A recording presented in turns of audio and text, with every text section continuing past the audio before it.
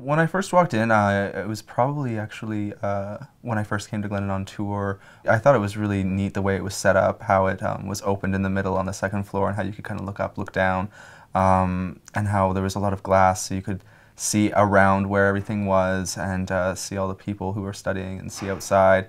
It kind of just, it made it seem like a very kind of cozy atmosphere. Chaque fois, je cherche pour une chaise, une pupitre qui est à côté de la fenêtre, alors on peut regarder le jardin.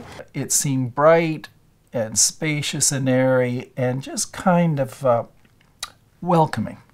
And then, of course, there's the setting. As you look out on the Don Valley, in the autumn, so beautiful, the rose garden. There could be a lot of tension in the carol as you're trying to get an essay written or, get through an assignment. But all you had to do was look out the window, sort of everything would kind of calm down. I loved it from the beginning. I love the intimate atmosphere, and you walk in and you immediately see the help desk and the checkout desk, and there's just always people to help, and that really sort of spoke to the kind of university experience that you could get here. It is interesting to see the renovations that are taking place and making a different kind of space where the reserve room used to be. That it will be, I think, interesting for students to have that kind of collaborative space. There are certainly more computers here now. There were no computers here when I was a student, of course.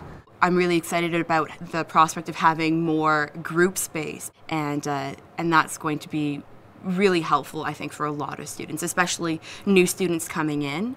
You've got this new atmosphere and having a space where they can study and really get to know their fellow students and get to know the material that they're working on. It's going to be great. It's become a gathering place in a way, almost like a living room. There's a fireplace there, and that's much more in the spirit of interactivity. If you keep things looking nice, beautiful, then people are more likely to use them. So I'm glad that the spaciousness is going to be preserved. My name is Bob Drummond, and Frost was my library between 1963 and 1967. My name is Drew Pinkerton, and Frost is my library. My name is John Lennox, and Frost was my library from 1963 to 1967. Je m'appelle Alexandra Tengora, et Frost est ma bibliothèque. My name's Paul Grayson, and Frost was my library from 1964 to 1967. My name is Emma Price, and Frost is my library.